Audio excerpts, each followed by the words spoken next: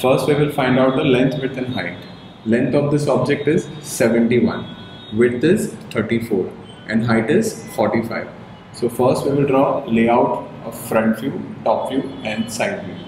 Now to draw front view, first we will see this portion.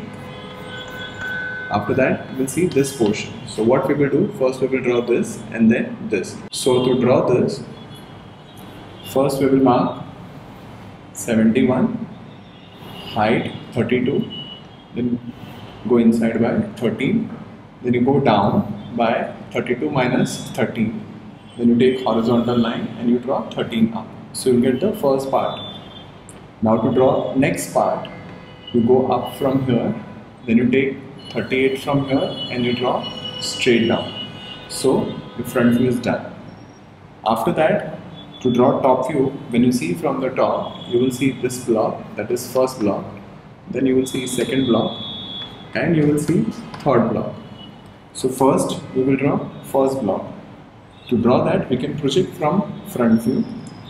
We can mark this height as 14, this is 38, 14 and we can join this. So first block is done. Now to draw next block, we can project from front view. So we'll get second block as well. After that, third block.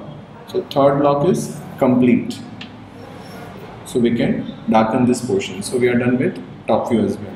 Now to draw side view, again if you see, there are 3 blocks. 1, 2 and 3. So to draw first block, which is 34 by 13.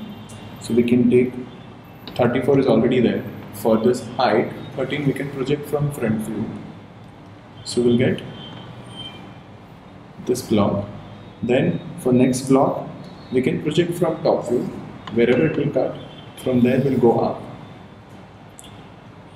So we'll get block 2 as well. And for block 3, we can project from front view.